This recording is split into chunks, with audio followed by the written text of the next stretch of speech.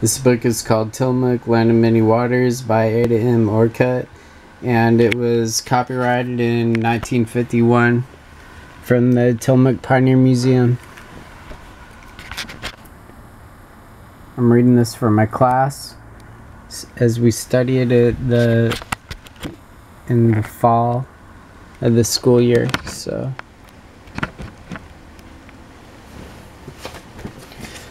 first two chapters. Tillamook County contains enough romance to satisfy the most adventurous nature.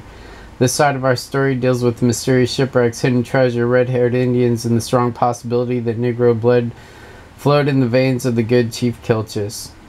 Just what might have been the home ports of any other of all prehistoric wrecks on the Tillamook coast is not a matter of authentic record, but it has been the subject of much speculation by experts and others. There was a story among the Indians of an enterprising Chinese sailor whose ship was wrecked on Tillamook Beach. This cunning Oriental is supposed to have built other ships and turned freebooter to exact tribute from all the Indian tribes living along the coast. It is known that Oriental ships were wrecked on the shores of North America, but it would be difficult to find any other explanation for the large amounts of teakwood found along the Oregon coast. The fact that this iron-like wood found by the early pioneers showed considerable wear and deterioration supports the belief that at least some of these ships were wrecked many, many years before the coming of the white man to this region. Doubtless, the Japanese current, which is in our own time, has brought the glass floats of the Japanese fishing fleets to Tillamook shores in the wake of winter storms, has carried the junks of the Oriental sailors to disaster in the same manner. This is the story of the white man wrecked about 1760 and rescued by a family of Nehalims, which are Indians. This white man, supposedly a Scot, was said to have a white face and red hair and a beard, something new to the Nehalims. This man later married into the family that rescued him and moved with them to Clatsop, where his descendants were spoken of by Lewis and Clark and John Minto. In New Light on the History of the Greater Northwest, Volume 2, under date of December 8, 1813, says Alexander Henry, the old Clatsop chief arrived with some excellent salmon and the meat of a large bitch. There came with him a man of about 30 years of age, who was extraordinarily dark red hair and is supposed offspring of a ship that was wrecked within a few miles of the entrance of this river many years ago. Great quantities of beeswax continue to be dug up out of the sand near this spot, and the Indians bring it to trade with us. A later entry of February 28, 1814 stated, they bring us frequently lumps of beeswax fresh out of the sand, which they collect on the coast to the south, where the Spanish ship was cast away some years ago and the crew all murdered by the natives. These statements indicate that the red-haired Indian came from the region around the Nehalem River, because this was the region in which the beeswax was found, and it is known that the Nehalims and the Classops mingled freely. The beeswax found on the Nehalem spit and where it came from long have been a source of interest and speculation.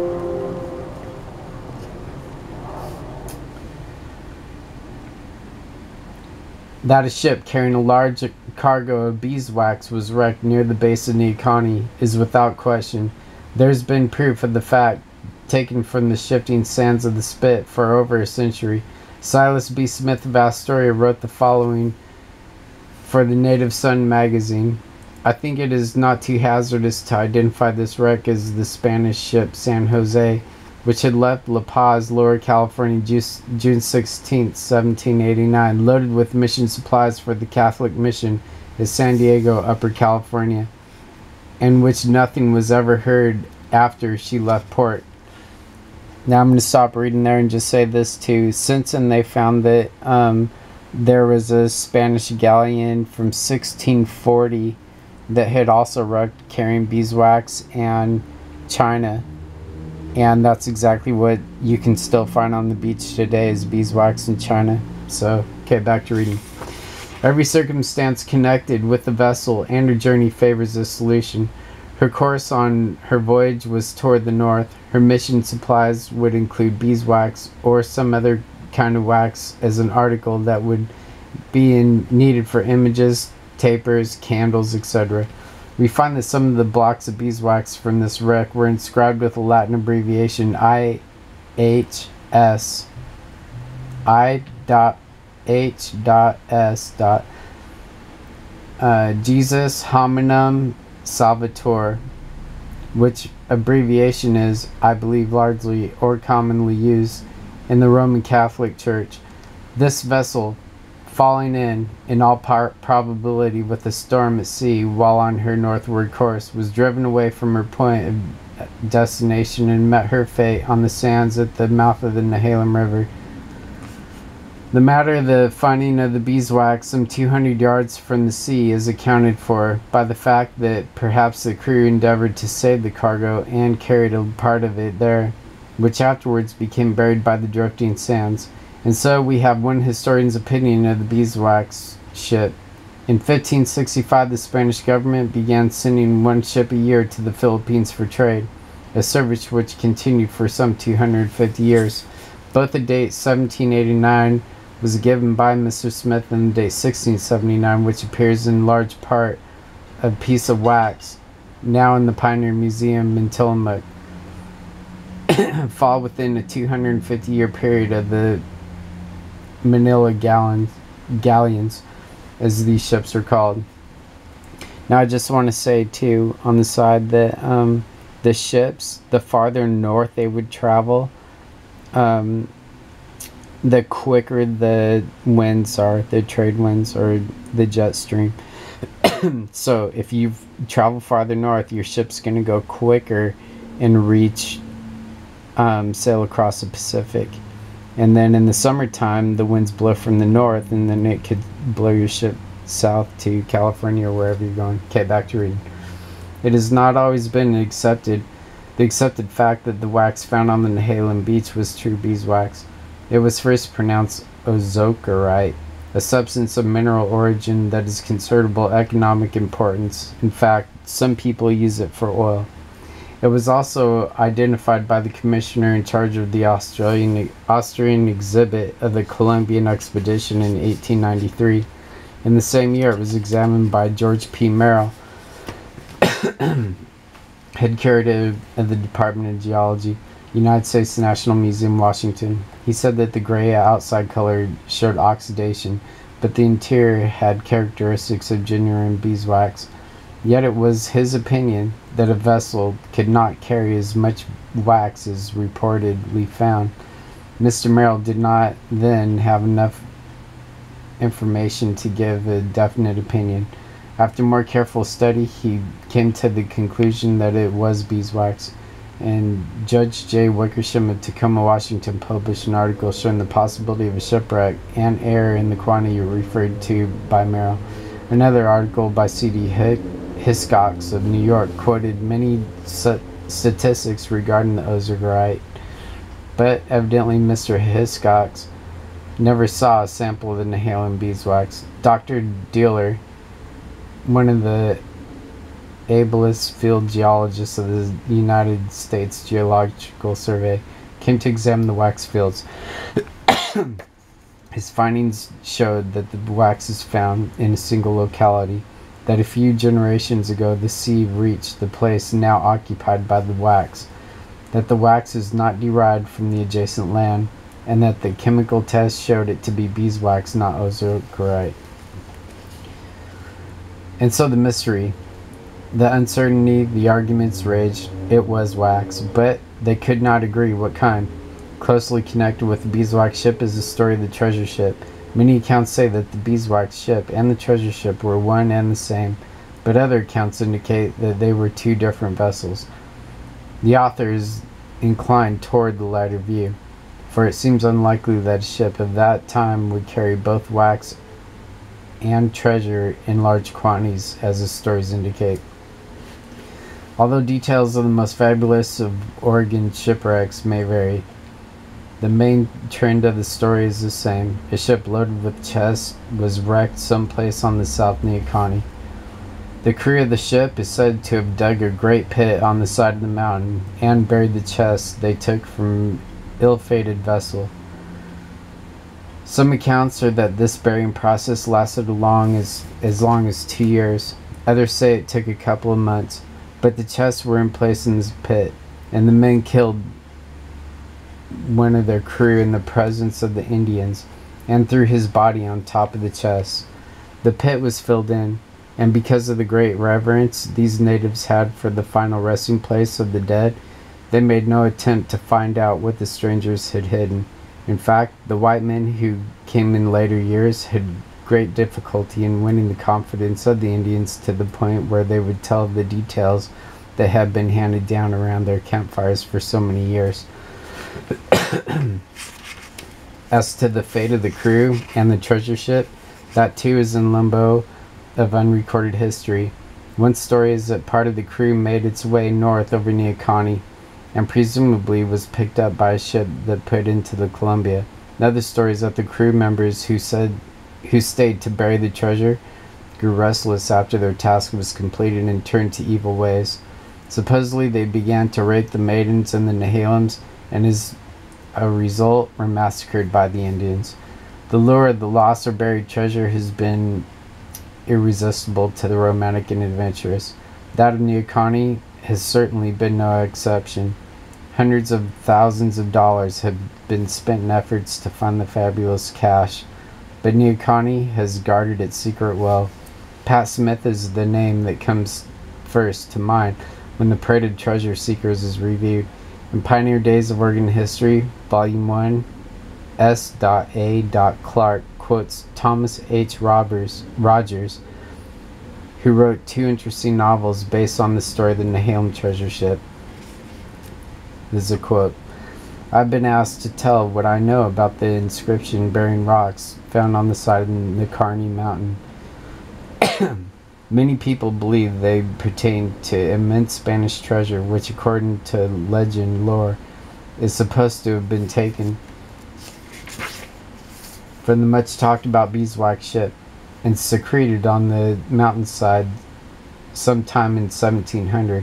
Others believe this treasure to be the spoils of a pirate craft, which, after looting one of the Spanish king's galleons on Manila and Acapulco route, put into the coast for safety.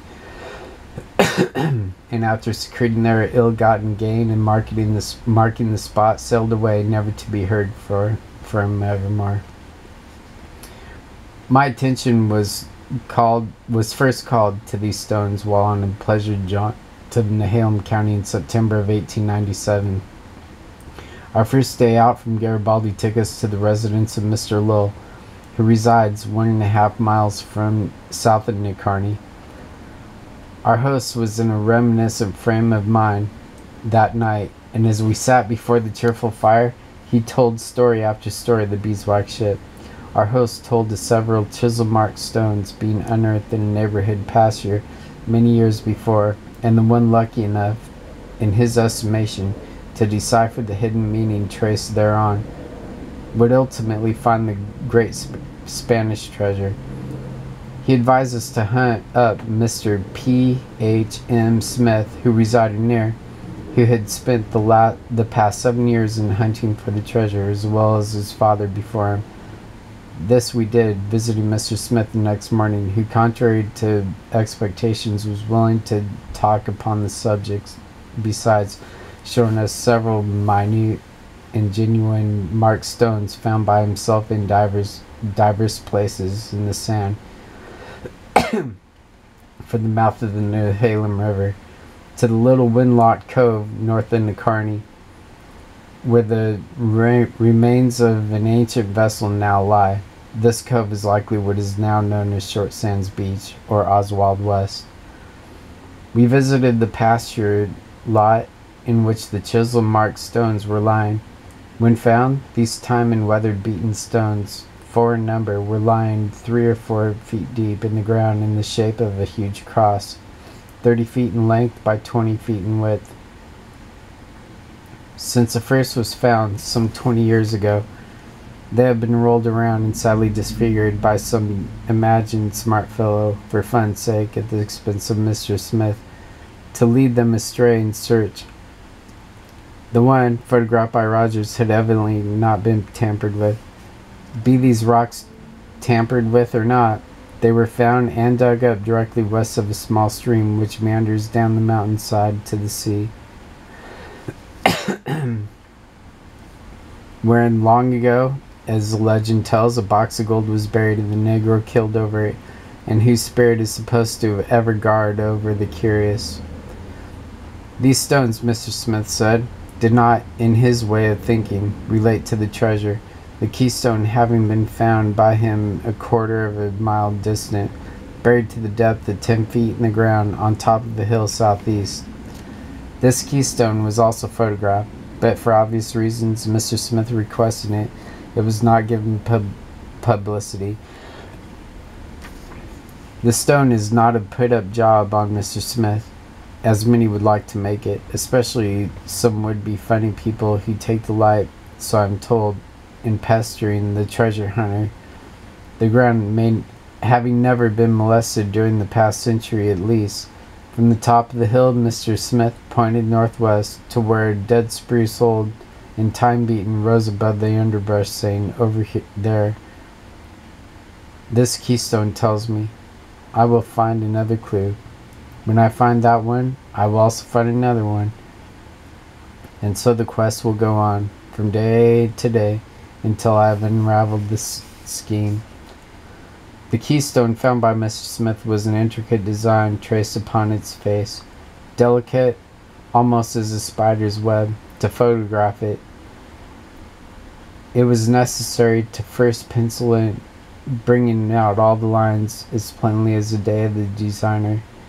Be he Spaniard, pirate, or civil engineer, executed it. From the top of his hill, we went back in the mountains, where the treasure hunter pointed out a great hole made by a divining rod enthusiast who had delved for days and weeks and months in a place where the swinging plumb bob had ceased to its vibrations and had come to a stop like a pendulum in a clock. And after weary work, mid storms and blinding sunshine, he gave up the quest, and he went back from whence it came. Then we went to the top of the mountain overlooking the sea, and we saw more work of other treasure hunters, where they had blasted out great holes in the solid stone for this reputed wealth. Since the time when Rogers gave such a colorful account of Pat Smith's quest for buried wealth, Smith himself spent years in strength in vain search. Many others joined the parade and quietly dropped out. Some even gave their lives on the altar of mystery and adventure. Pat Smith allowed only one man to work with him, and that man was Charlie Pike. When Pat became too old to carry on the work alone, he took Charlie into his confidence and they worked together. After Pat's death, Charlie Pike carried on the work alone. Charlie believed in the treasure too. Frank Pike, brother of Charlie, told the author of the story of the Negro from the treasure ship. According to Pike's account, the Negro from the treasure ship made a knife from some metal from the ship and presented it to the chief of the Nehalims.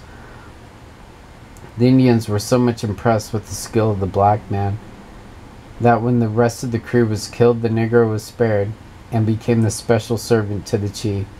Perhaps the Negro was pleased at having escaped with his life, but he was homesick, and he would go upon the mountain and look toward the sea, and he would cry.